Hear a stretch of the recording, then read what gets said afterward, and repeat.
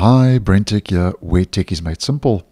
Earlier this week, I let you know that Microsoft was finalizing the next optional update, which was now in final preview in the release preview channel for 25H2, which is actually going to be our feature update, KB 5065789. It included 19 new features, bug fixes, and a lot more. I'll leave the video linked. Now, just to let you know that it seems that Microsoft once again is patching the patches, basically rolling out bug fixes for the said update. Now, the update remains the same. It's still 5065789. It will just change the point release on the build. And Microsoft has added the following fixes. So in effect, Microsoft now is even stabilizing 25H2 a lot more, which is nice to see.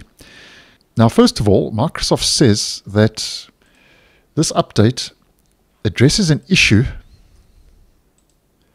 that affects playback of protected content in certain Blu-ray, DVD, and digital TV apps, which could occur after installing KB 5064081, and that update has caused quite a couple of headaches for a lot of users.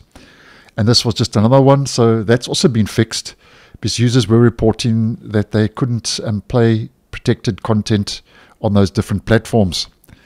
So nice to see that that's going to be addressed and has been addressed.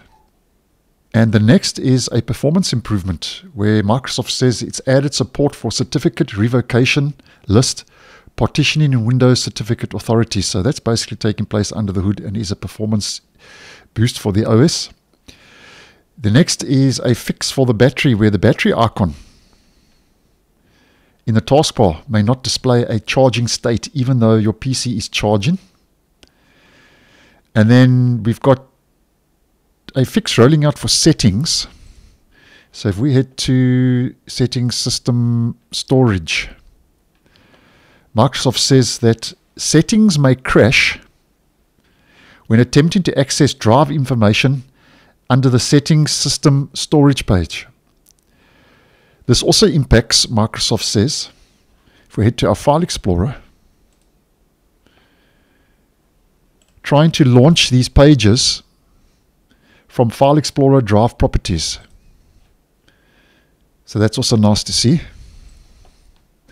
And then the final fix is for Windows Update, where some insiders were seeing error 0x80070002 when attempting to install the build, which is the build in release preview channel. So 1, 2, 3, 4, 5 fixes rolling out.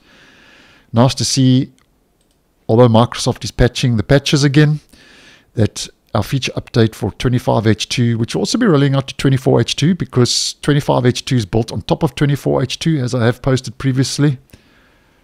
I'll leave a video regarding that link down below and in the end screen. So nice to see that Microsoft is at least attempting to try and stabilize things before that feature update rolls out to the general public. So thanks for watching, and I'll see you in the next one.